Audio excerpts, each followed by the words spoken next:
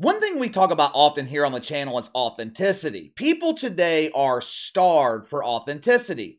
There is so much propaganda in the media, so many things are fake in society while being presented as real, that when you find someone authentic, it's actually refreshing, almost seems rare.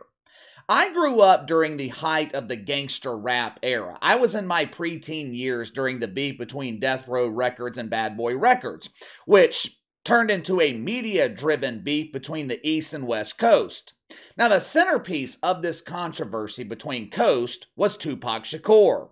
Before he was signed to Death Row Records, Tupac was already a multi-platinum rapper and a successful actor. Prior to signing with Death Row, his music was meant to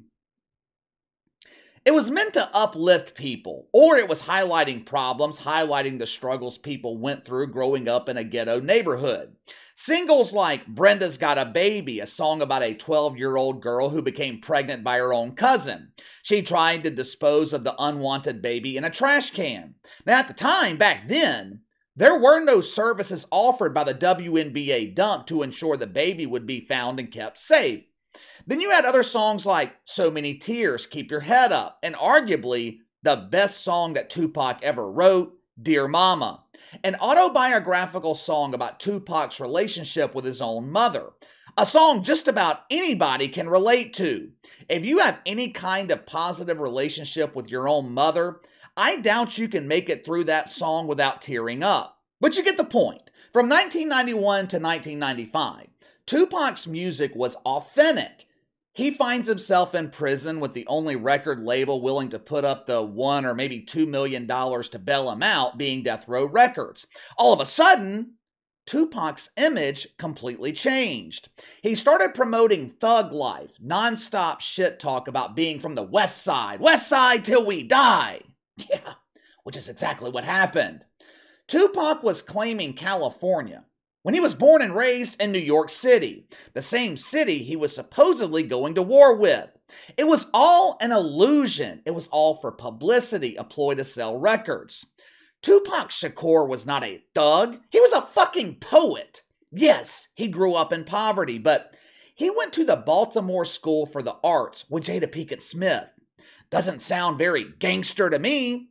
Outside of Suge Knight, the majority of artists signed to Death Row Records, they were not true to the image they were portraying. They weren't keeping it real, as they like to say. Dr. Dre was no gangster. Snoop Dogg, he grew up in Long Beach in the 70s and 80s at a time when the city was 90% white. I've been to Long Beach, California. It ain't the hood. Thug life was a fantasy. It was an illusion. And it was an illusion that cost Tupac Shakur his life. I hope the same doesn't end up happening to Ja Morant. Now, just to be clear, Ja Morant, he hasn't traveled far enough down that road just yet, but he damn sure seems to be on that path. Recently, Ja Morant appears to be living a double life. Every night on an NBA court, he plays the part of a superstar NBA player. Once the game ends, he plays the role of the family man, the loving father.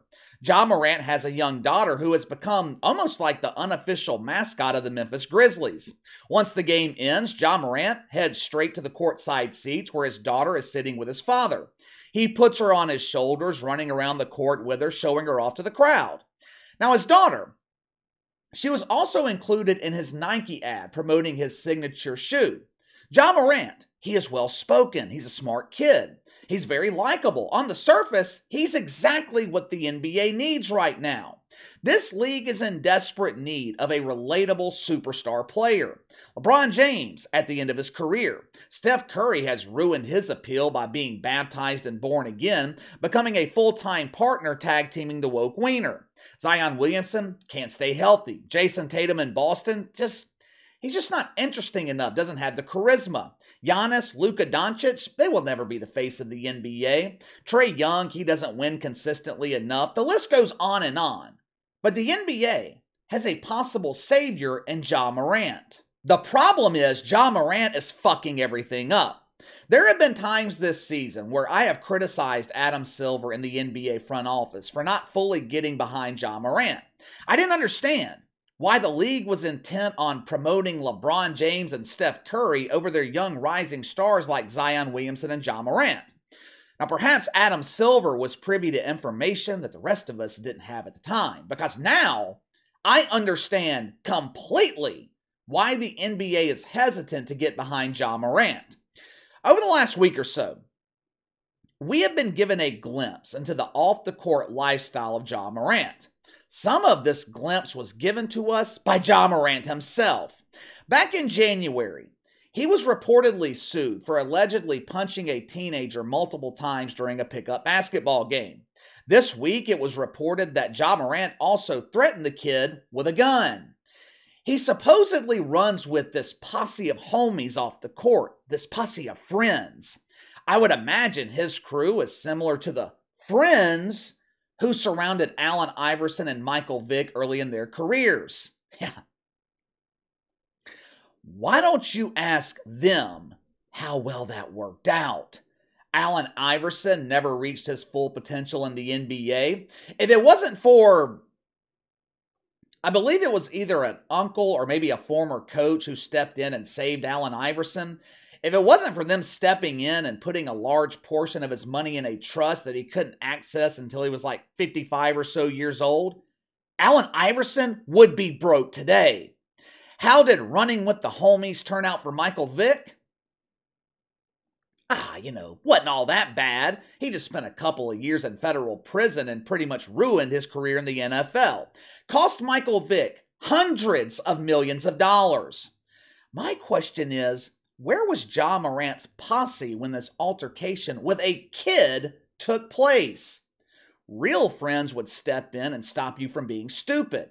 If this confrontation happened with an adult, real friends would step in and handle it for you. You don't allow the cash cow to get into a fight. He has too much to lose. If you're his real friend and you're living off the bank account of Ja Morant, you handled the bullshit for him.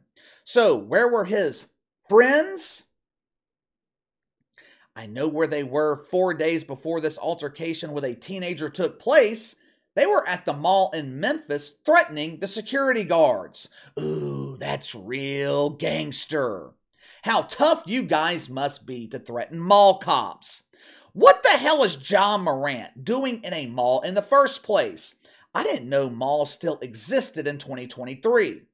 Earlier this season, the Grizzlies were taking on the Indiana Pacers. After the game, I would assume Ja Morant was playing the preferred role of the genuine family man.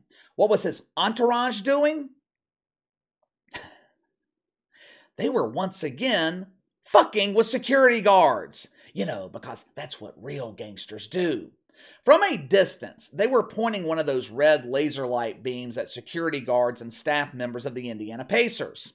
Now, if you don't know what's going on in that situation and you suddenly have a red dot on your chest, you rightfully assume someone's pointing a gun at you. All this insanity surrounding Ja Morant, most of which involves firearms, it has been highlighted by the mainstream media this week. Now, you would think Ja Morant would be cognizant of this. You would think this would be the time to practice good judgment. I mean, you want good judgment all the time, but when you're being scrutinized for being a fake gangster, probably a good idea to clean your image. Ja Morant has endorsement deals worth hundreds of millions of dollars throughout his career. This kid's got everything to lose. Yet for some reason, this right here is how he chose to celebrate a three-pointer the same day all these gun stories were making headlines in the mainstream media. Watch for yourself. You see Brandon Clark, he's like the whole... Just in case I'm not allowed to play that clip, Ja Morant celebrated by pointing a finger gun. Stupid! It's just stupid. But it gets even worse. My God, does it get even worse.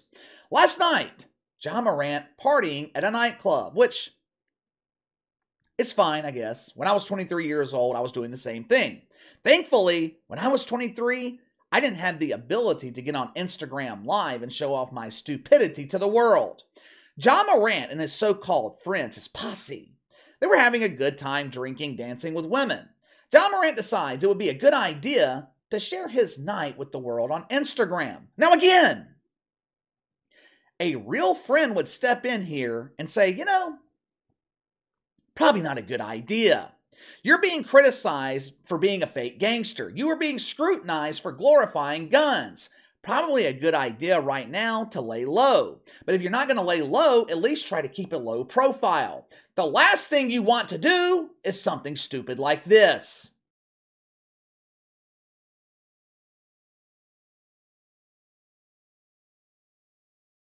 Dude, what the fuck are you doing? When Allen Iverson and Michael Vick were destroying their careers, you could at least have some level of sympathy for them. Both AI and Michael Vick, they're from Newport News, Virginia. They are both from the real hood. They grew up around real gangsters. I would imagine some of their family members were making their living in the streets. Allen Iverson and Michael Vick, they were not pretenders. They weren't pretending to be something they weren't. They were two dudes from the hood who were given millions of dollars in their early 20s. What did you expect to happen? It shouldn't have been surprising when Michael Vick ended up in prison. Money does not change who you are. Money magnifies who you are. But it's different with Ja Morant. This dude grew up in the suburbs. He went to a private school. Comes from a two-parent home. His father, a former teammate of Ray Allen. Ja Morant is not a gangster. Ja Morant is pretending to be gangster. The question is, why? We've seen how this movie ends before. These major corporations, they don't do business with gangsters. You think Jay-Z goes to business meetings draped in gold chains, gold grill, and a backwards hat? No. Ja Morant is portraying an image of himself that's not real. And I don't understand why this image seems to be glorified. Ja Morant should be the poster child of success. He should be the image of what happens when you're raised in a good home, when you have two parents who care. Instead, he wants to portray an image of being a fake gangster. He's looking for street cred. Yeah, good luck with that. You can have credit in the streets, or you can have credit in the bank. Can't have both. You might be able to maintain both for a little while, but eventually it will catch up to you. Ja Morant has a promising career if he can get the hell out of his own way. I have seen a lot of people criticizing T. Morant, Ja Morant's dad, claiming that he should step in and handle this. I don't know this for a fact, but I would imagine he's already tried. When you were 23 years old, did you take advice from your dad? The only person who can save Ja Morant is Ja Morant. I just hope he realizes it before it's too late. But give me your thoughts. Ja Morant, pretend gangster, on the path to possibly destroying his career in the NBA. Hadn't destroyed it yet, but this current image he's portraying, it's not sustainable. At least it's not in my opinion. What do you think? Sound off in the comments below. Make sure to like and subscribe. Click the notification bell to receive all notifications from the channel. Best way to contact me is by email at btlkc84@gmail.com, kc_btl84 on Twitter. I'll see you guys tomorrow.